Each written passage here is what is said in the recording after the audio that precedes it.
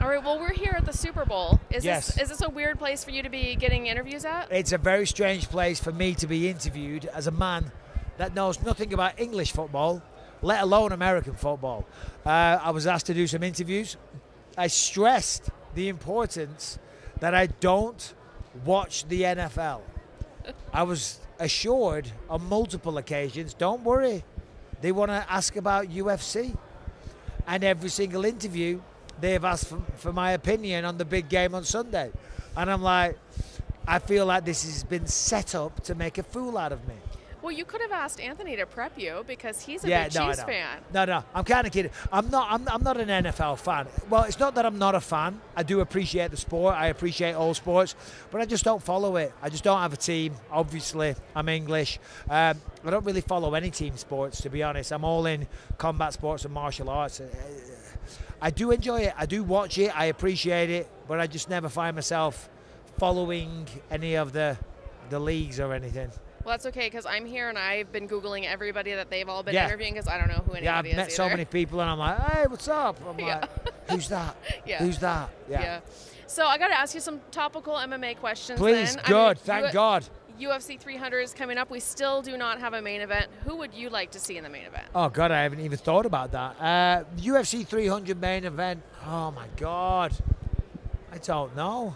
There's going to be something big announced pretty soon, and I would be very shocked if it doesn't involve Alex Pereira.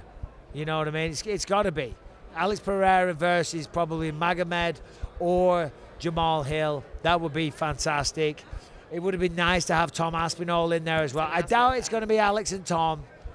Did you see what he tweeted? Yeah, or shared? He's not. That just proves that he's not fighting.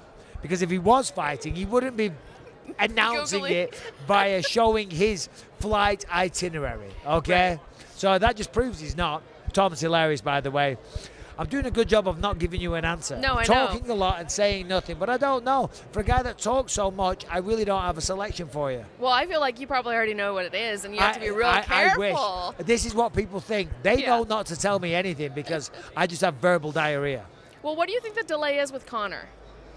Oof. Who knows? Who knows? That could be a million things. God knows what's going on in that world. You know what I mean? Yeah. Who knows? God knows. There's a delay for some reason, but I don't know what it is. I'm looking forward to the fight. I think we all want to see it. You got to respect Conor McGregor, I'll be honest, because, listen, he's not my favourite person. We've gone back and forth over the years, but the fact that he still chooses to step in there with the amount of money that he's made over the years, you got to respect that, you know. So him versus Michael Chandler, we're all looking forward to it. What version of Conor shows up after all this time away, after breaking the leg and after, you know, enjoying himself. But he's got every right to enjoy himself. He's worked hard. He's made some money. I tell you what, I'd be enjoying myself. I am enjoying myself, but I'd be enjoying myself a lot more if I was waking up on Lamborghini yachts every day. Exactly. So fair play to him. Fair play. Beautiful yacht. That's, I think, the thing I'm most jealous of is the yacht with all the chef and the people waiting on you. Oh yeah. It'd get old. No, it would not. It gets old.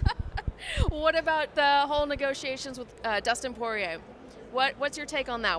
Do you think that was him kind of doing the background? I know I'm going to get you in trouble, aren't I? I have no idea. You know what I mean? Again, I don't sit and pontificate on such things. There's no point coming up with a hypothesis if you don't know any facts. I honestly don't. I don't ask, and I don't want to know. I honestly don't want to know because I do speak, I do a podcast and things just come out, so I don't want to know. They don't have to run anything by me, obviously, but I don't know what went on. You know, it's a funny business, you know. I mean, miscommunication with managers and stuff like that, who knows, right? People are always so quick to jump to conclusions and think that there's some listen, you all want to take down the UFC and talk a bit of shit and get your clicks, right? But sometimes it's just not that complicated. Sometimes it's just pretty simple. Miscommunication or whatever. Yeah, I agree. You know what I mean? I've been trying to stay away from the controversy that follows me. What about Sean Strickland, speaking of controversy? Do you believe that there is a limit to trash talk? I know there were some issues with some things that Drick has said to him. Like, what's your limit? Yeah, of course there is. I mean, listen, there is no limits if we're being literal about it. Say whatever you want. You have to live by those comments and stand by those comments, and they will follow you around for eternity. However, generally as a man, you don't talk about wives and children. I think that's pretty much the cutoff for me. Well, don't talk about people's family. You know, if you want to talk about the opponent, you want to talk about their coaches and training partners and stuff like that, that's all fair game, you know. But you wouldn't talk about families. Yeah, I think that's kind of off the table. But, you know, as Sean Strickland knows, as everybody knows, it's a free world. You can say whatever you want. Do you know what I mean? So it's that's down to them. But as I say, who cares? We've all got thick skins.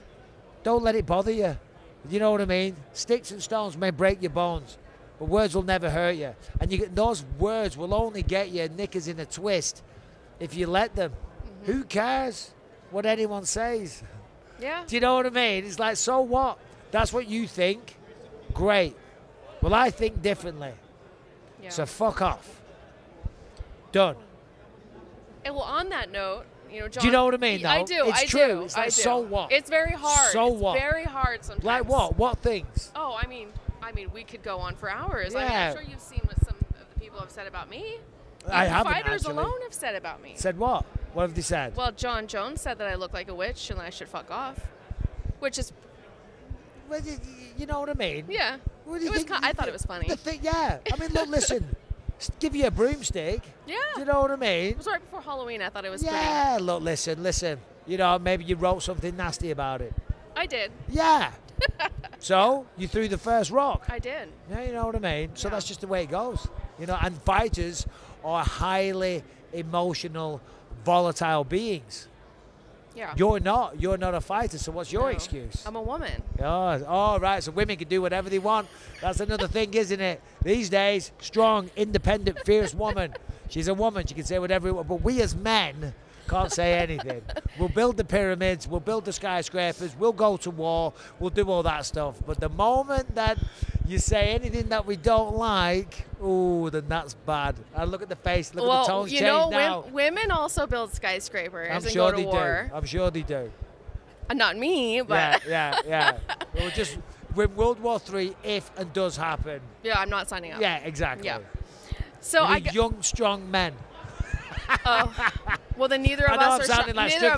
Which is not then. What I'm trying to do. I'm just saying, listen, don't let words bother you. I know. It's okay. People say ignorant shit. I've said plenty of ignorant shit over the years as well, you know. And, you know, as you get older, you mature and you wise up a little bit and, you know, you mature.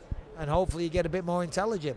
You know, it's hard when you're young and the world's at your feet and you're doing big things and everyone's falling on your every word. Then you get a little carried away with yourself, and maybe the version of yourself or the character of yourself that you're playing gets a little exaggerated, you know. So I don't know who we're talking about now, but so what? Let people say whatever they want to say. It makes this sport much more fun. I agree. What would you do if everyone came out all bland and vanilla? I was like, yeah, don't want to say anything to offend anyone. He's a very good fighter. I do love a Sean Strickland fight. Yeah, I'm not talking about Sean Strickland. I'm talking about everyone. I'm talking about everyone. That's what you want to see. You all want it. You want to stand there. You're full of shit, all of you. You're sitting there taking this holier-than-thou stance when you want that stuff. You want it to happen, but you want to take your moral high ground. Oh, that's bad. But thank God he did, because now we can go say this. And don't lie. No, I'm not. You're absolutely right. 100%.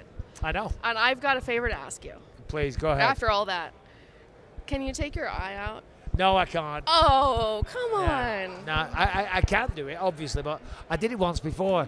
I don't want to introduce infection. You know That's what true. I mean? Okay. All right. You've been touching the mic. Muggy fingers. I don't know who's touched this. Every NFL star known to man. God.